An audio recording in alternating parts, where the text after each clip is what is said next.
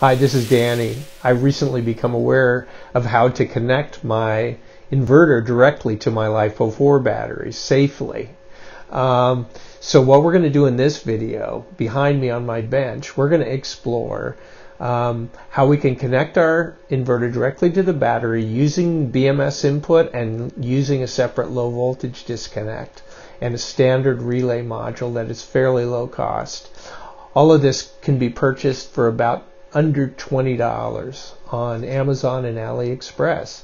So I hope I piqued your interest and you'll continue watching.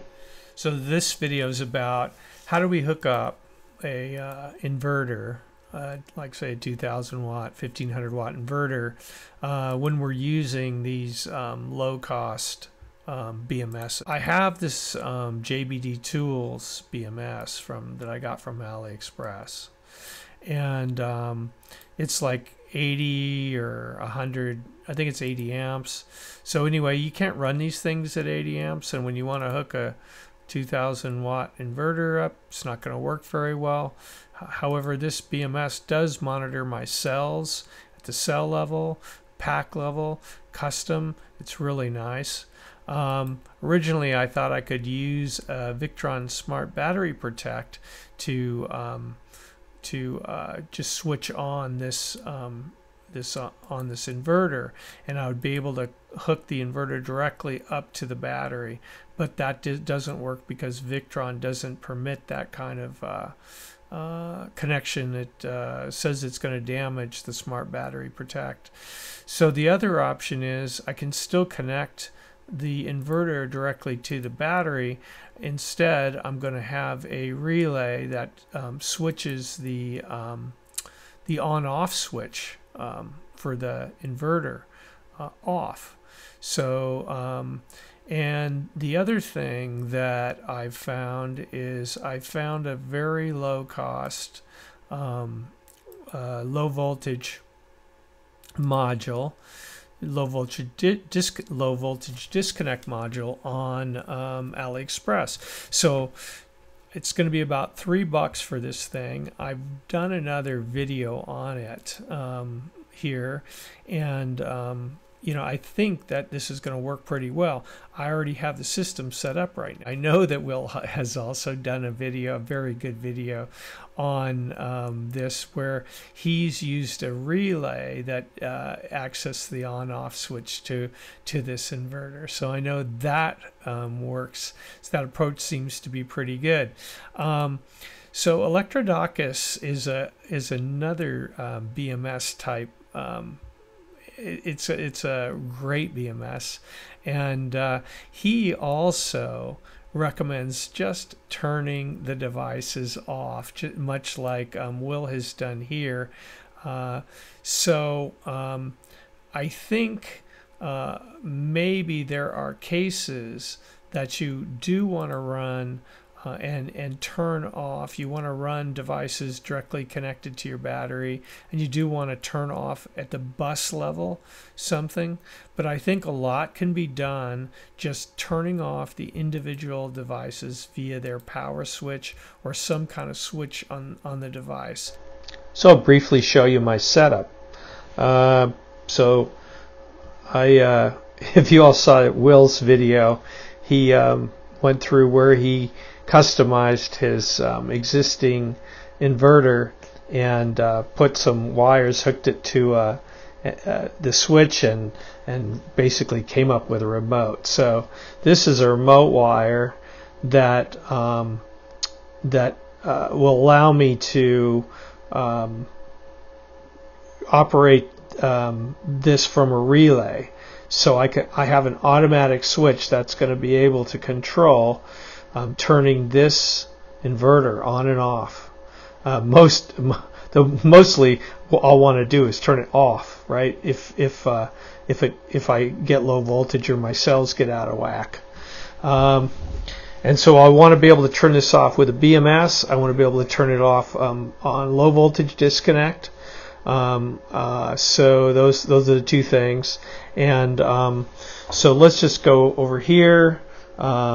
So here's the lines that run to the relays. Okay, and then we come to a switch here. Well, this switch might be in the cabin, right? So I'm going to flip this switch if I just want to turn it off, you know, just because I just don't want the current load on it. So I've got a switch there that does that. Okay. So that's fairly straightforward. I'm using a breadboard here to lay everything out. What I have here is this low voltage disconnect module, and basically it just gets power and voltage sense over here, power and voltage sense, and connects to the module. That's where these wires connect to. And then it has a wire here that when it senses low voltage, it's going to trip this relay module here. So this relay module, it's a 4 relay module, and we could use this for all different things. We could cascade under certain conditions. If, for instance, it was freezing or something, and we wanted to take some action with one of these relays, we could do it. If all we have to do is put an input, that, you know, a freezing input into one of these inputs, and it would take action. Could be even a forecast. I guess we could just plug in there, and all we have to do is define the action, and those actions can be cascaded.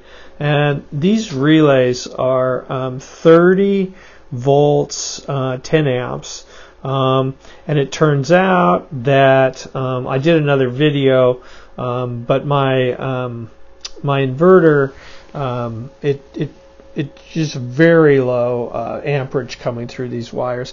I do protect them because there's 12 volts here, and then if I accidentally, like I'm doing here, if I accidentally shorted the 12 volts somewhere, it wouldn't be good. So what I have then is I have this output going to my inverter, and the input is from this module right here. Okay, so what feeds all the power? Okay, so this right here, this wire here is the P minus from my BMS.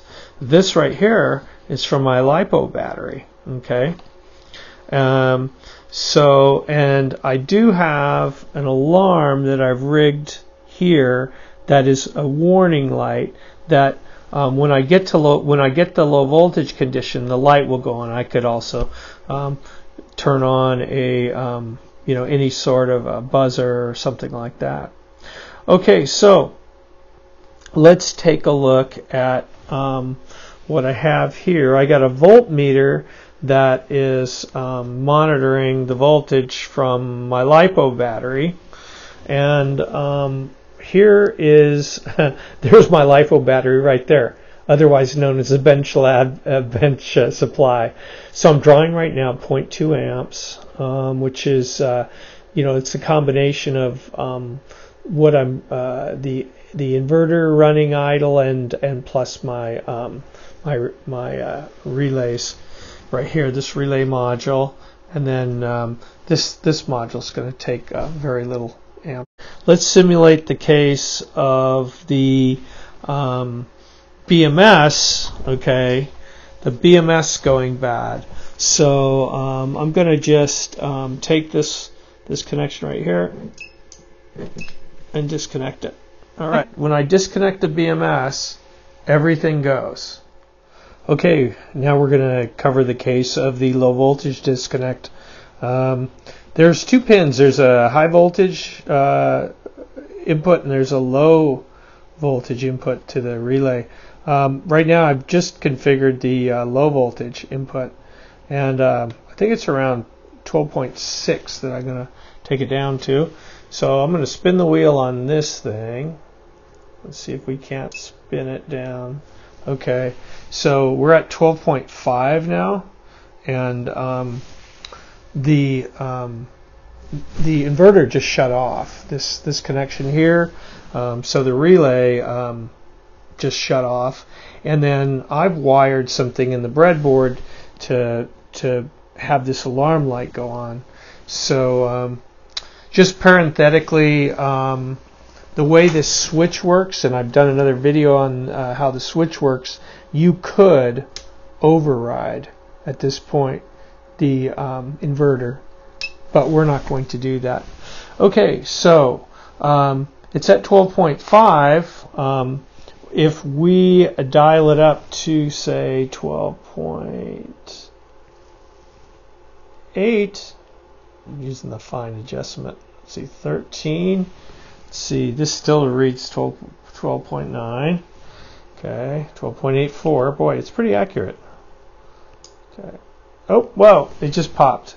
Okay, so as you can see the relay light on that thing, you can see that the light is extinguished on this, and the inverter is going now. I wanted just to say one thing. I just ordered a 12-volt version of this. This is a 5-volt version here that I have, and that's why you see this kind of 5-volt power supply. I'm going to replace that with